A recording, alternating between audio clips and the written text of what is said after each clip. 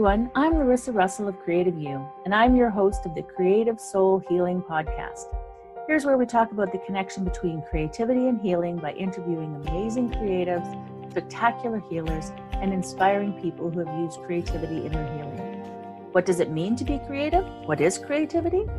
You don't have to write a best-selling book or paint a masterpiece or even play in a rock band. Creativity is in everything that we do, in the ways we think, in the way we run a business. In our everyday lives, we are creative all the time. Let's talk about how we are creative and how creativity helps us heal mentally, physically, and emotionally, right now on the Creative Soul Healing Podcast. Okay, so I lost the unicorn horn. So we are back again. So last week I did the 50 questions to ask yourself for personal growth. I found this from Maddie Blank of Michigan State University, and I didn't prepare any answers. I'm just winging it. I took a cursory look at the questions just to make sure, I wasn't going to offend anybody. Well, my answers might offend people, but oh well. So yes, 50 questions for one podcast might have been too long. So I have cut it into two. And here we are again. Okay, so we did the first 25. So now number 26. If you could live anywhere, where would it be and why? Honestly, Spain. I love Spain.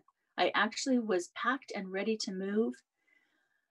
And then both my daughters got pregnant at the same time. So I didn't. I would love to still move to Spain. I love Spain. But more than likely, we're going to end up on Vancouver Island. That's sort of our retirement plan. Okay, not my retirement plan, but my partner's.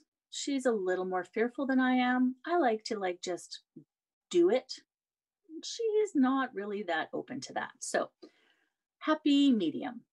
I'm probably moving to Vancouver Island. So, but if I could live anywhere, it would be Spain. Even though I don't speak Spanish and I'd have to learn. Number 27, what is something that you would make a scene in public about? Oh, people who belittle others, people who are rude, anybody calling out LGBT plus community or people of color, anything like that. I will make a scene. I have been known to make a scene. Yeah, just try it. Yeah. I will stand up and call you out. Just putting that out there. That's what I would make a scene in public about. Okay, 28. What are you most afraid to lose? I feel like that one of these, there was a question similar to this in the first 25. What am I most afraid to lose? I don't know, because everything makes you who you are. Change is good. I would say I have such a deep connection with my partner that I've never experienced in my life. I would, that would be heartbreaking. Even though I have gone through a death of a spouse, I feel like this would be not more heartbreaking, but different. What am I afraid to lose? I think my kids.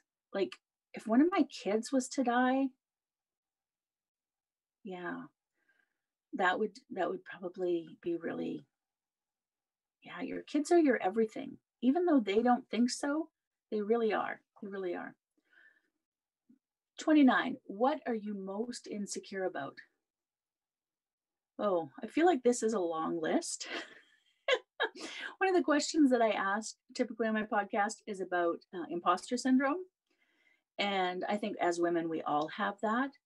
So what am I most insecure about? Over the years, it's been my looks, because my brother is a dancer and a model. So that's always been sort of a comparison thing that I've had. Although I think I've kind of grown into my looks. Yeah, whatever. I'm also old, so I get away with a lot more. I don't have to be.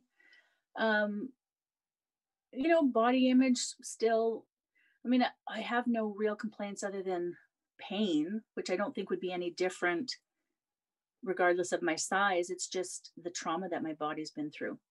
So, most insecure about, sometimes I get insecure about the way I draw, but honestly, that's a skill I've only just recently picked up. Even though I've been an artist for years, I've been mostly an abstract artist. So, drawing is a new skill for me. I don't know. I like to overcome insecurities. So, and really put myself out there. So, yeah, I mean, everything at the beginning, but then you just, do it. I mean, even video. So you may be listening to this podcast on one of the podcast stations, or you might be watching it on YouTube. When I first started my business, I had to go through rapid transformational hypnosis therapy to be able to video myself. I was so traumatized by photos and video. And again, because my brother was a dancer and a model, beautiful, and everybody talked about him. And then, of course, we didn't get family portraits. We would take them and then we wouldn't purchase them because I wasn't photogenic. That happened on 2 occasions that I can remember. And like that really stuck with me. Right. And it's like, yeah, it really stuck with me. So, there's been things that I've been insecure about and then I get over it. There's things, like you're insecure until you try it, but then you try it and it's not so bad. So, yeah, there's nothing that really sticks out, but there's lots of things that have been over time. Yeah. Okay, 30. What chance of fate changed your life forever? Oh, I mean, there's so many. Meeting people like my partner. That was a total fluke.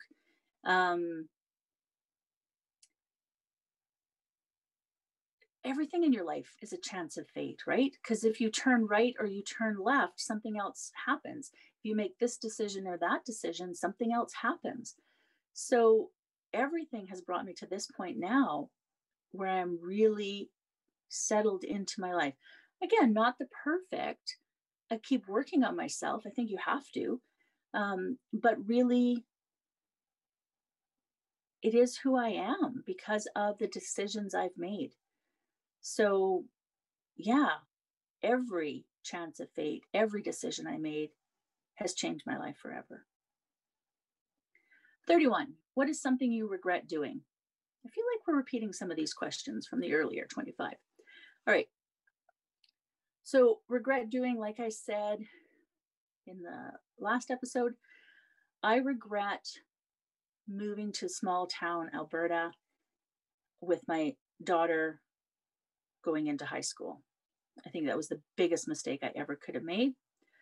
She may disagree because she still lives there, but I think it changed both of us. And yeah, I don't think it was the best decision. But other than that, I don't regret a lot because everything I've done has made me who I am. And I'm pretty okay with myself. Yeah, I like me. 32. What is the best and worst thing about getting older? Oh, I would say the best thing about getting older is I just don't give a shit. I don't. You don't like me? I'm fine with that.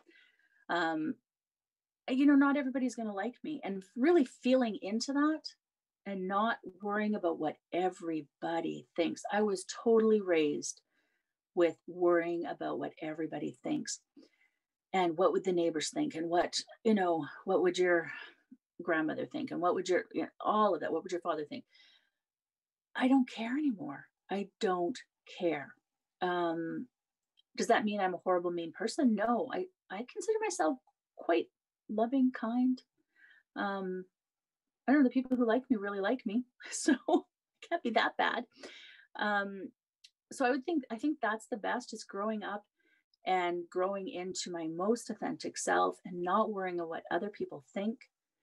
What's the worst thing about getting older would be my body is just falling apart. And I don't know that it's it would be at the state it's in now if my body hadn't been through so much trauma when I was younger. So it is something I'm working on. But the amount of pain that I live with every day is really exhausting. But I keep working on it. So that's one of the worst things about getting older. 33. What part of your life do you miss the most? Oh my God, not teenage years. That was the worst time ever. What part of your life do you miss the most? I don't think there is a part that I miss because every year, okay, so childhood was okay-ish, or I just didn't know that it wasn't okay. Teenage years were a gong show. They were awful. I was just in so much trauma. I was living on the streets. I was going through stuff with my family. Um, I was drinking and never really got into drugs much, but I did a lot of drinking. Life was just a mess back then. In my 20s, I was raising kids. I was exhausted, but I thought I was okay. 30s, I was so excited because I finally felt like an adult. I was like, ooh, I'm finally an adult. Took me to my 30th birthday. 40s, it was like, oh, okay, I'm kind of moving into my own life here. 50s have been amazing. So, yeah, what part of your life do you miss the most? I don't. I mean, that's what life is about. Life is about change and growing and learning and experiencing. And I keep doing that. So I don't really miss a period of my life. Maybe when my body was a lot thinner and I thought I was fat. Yeah, little did I know. Okay. 34. If you could go back and fix a relationship with someone, who would it be and why? I'd have to say my daughter, although in hindsight, I have two daughters. I don't know how to fix it because I'm a talker. She's not a talker. I'm a let's delve into what the issues are. She does not want to do that. I'm a let's explore, how we can do this. No. So I would have to say that if there was a way to fix that relationship, I truly don't know without giving up all of myself. And don't even know if that would do it. But that would be the one. It's the one that hurts me the most. It hurts me the most. Yeah. I cry a lot about that one. But as adults, they have to make their own choices. And so you just have to respect that. Yeah. 35. What's the hardest lesson you have learned? I'm not always right.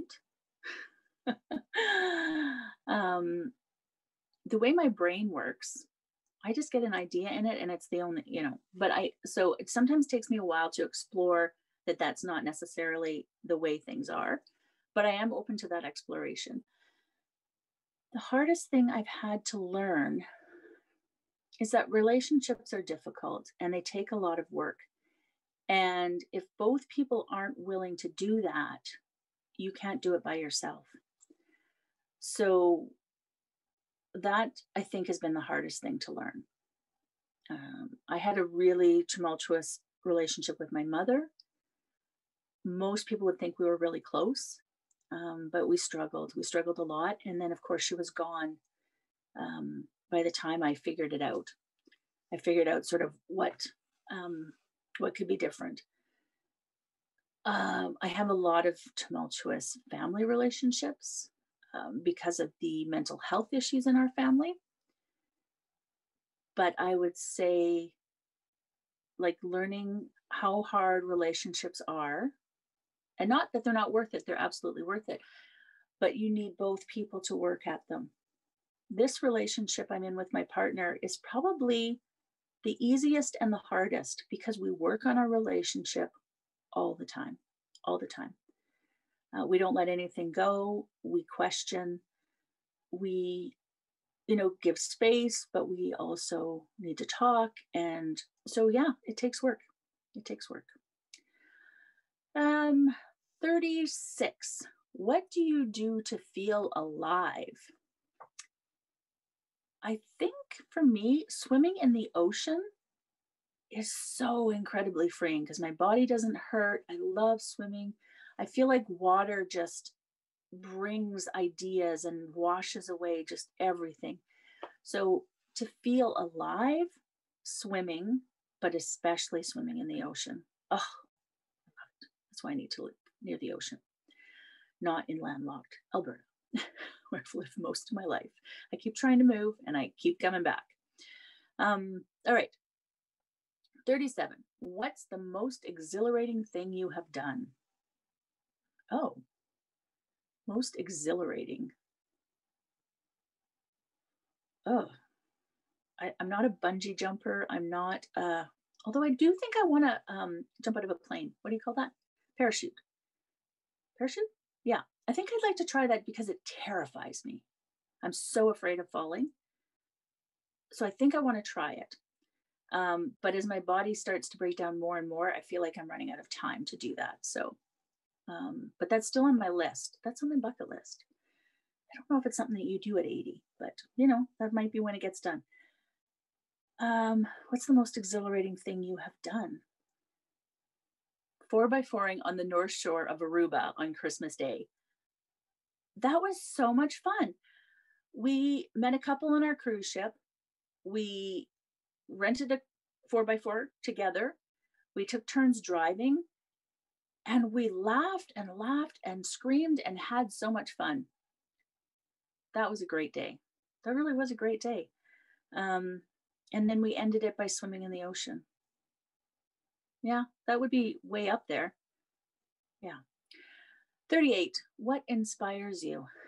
People. People really inspire me. We think people are inherently bad and they're not. They're inherently good. And everybody's trying. And just watching other people achieve their dreams or even just working towards their dreams, that inspires me so much, so much. 39. What do you believe is a good life? Oh, this is a good question. What is a good life? And it's different for everyone. For me, I think doing something you love for a living, having enough money to not stress, being able to travel, being able to swim in the ocean,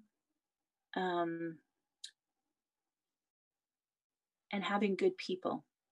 I think those are really important to make it a good life. And for the most part, I have that. For the most part. 40. What do you take for granted? Oh, this is a good question because we take so much for granted, don't we? And we don't even realize what we take for granted. I think, just our day-to-day life and the privilege we have as well, especially Canadians, but white Canadians, it's really, we just take that for granted and we don't realize what other people don't have because we have it. So that sort of white privilege, I definitely take for granted, although I have been trying to pay way more attention to it, use it for good. And just our day to day, I take it for granted that I turn on the tap, there's going to be water, clean water that I can drink. I take it for granted that I open the fridge and there's going to be food in it. I take it for granted that my power will be on and that I have a warm place to live and sleep at night. I take all of that for granted. And when you see people who don't have those things, it's a real eye opener. So really paying attention to those things that you take for granted, I think is important. Yeah. So 41, what risks do you believe are worth taking? Oh, anything that doesn't threaten your life, do it. And really, even bungee jumping doesn't threaten your life. It might be fearful, but are you going to die? Probably not, because they're going to get sued if you do. So, would I jump in front of a car? No, because that's probably going to take my life. And I don't think it would be fun. But writing a book, starting a course, going online, making a video, um, drawing, all those things that we're so fearful of, they're not, you're not going to die from it, right? So those are risks worth taking. Try it, see what happens. I'm always trying new things. 42. What was the hardest loss you have ever experienced?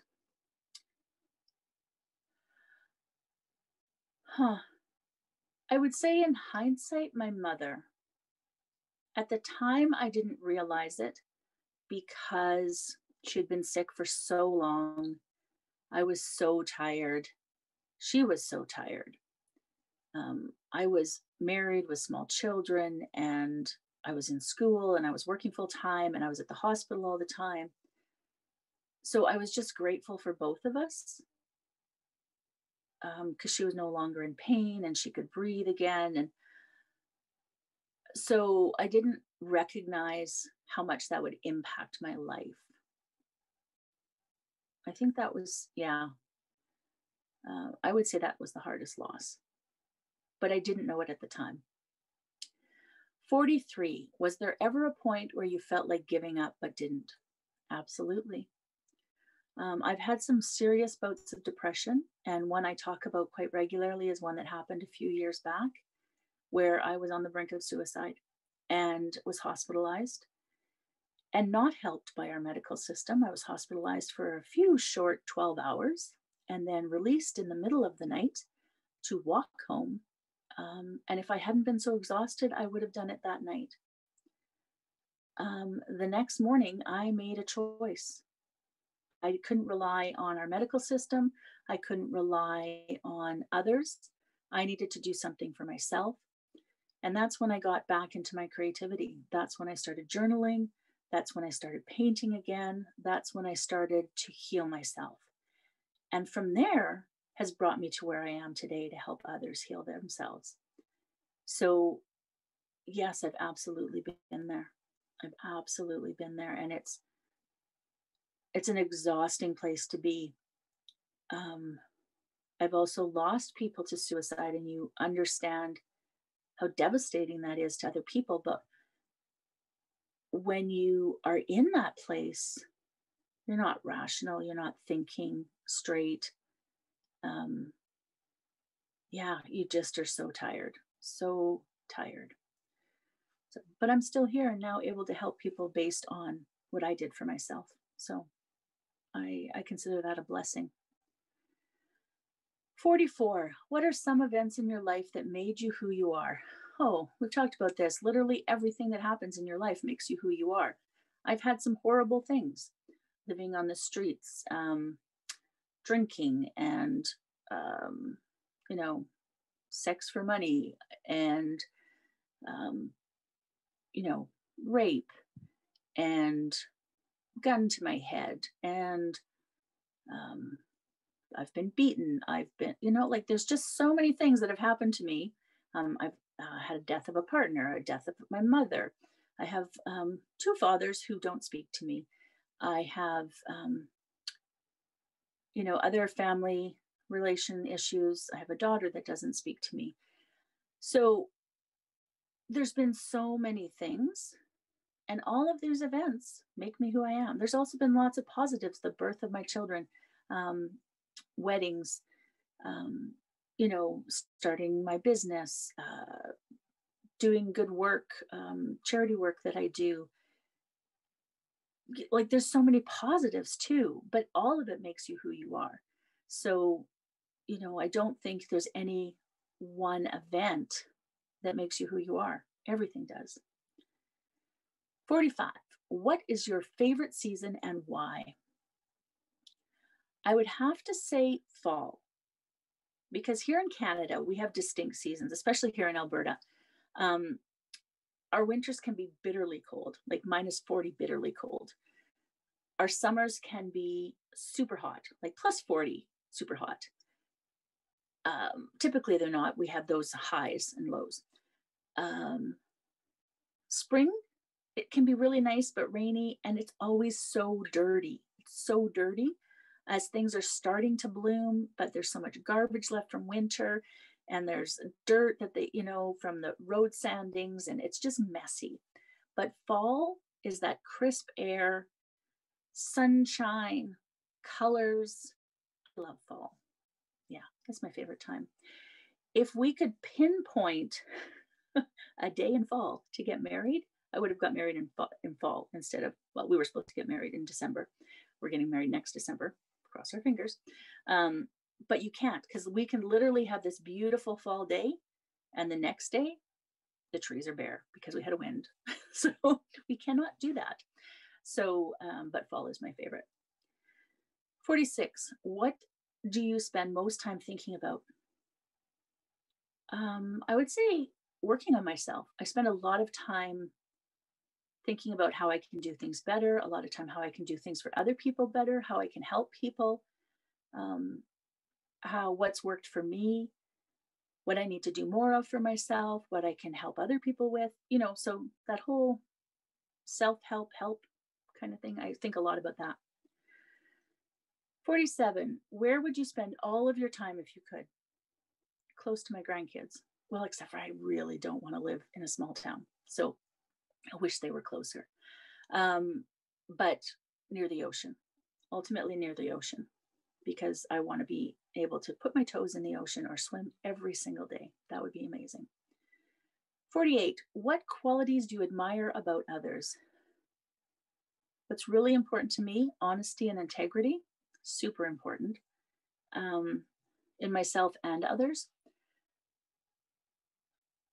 And I need people to not necessarily agree with me, but to question, maybe play devil's advocate, get me to look at things in a different way. That's really important to me. I really admire that in the friends that I have. They don't just go, oh yeah, okay. They're like, why do you think that way? What would happen if you thought this way? And I really appreciate that. Yeah. 49. What was your closest call? What was your closest close call?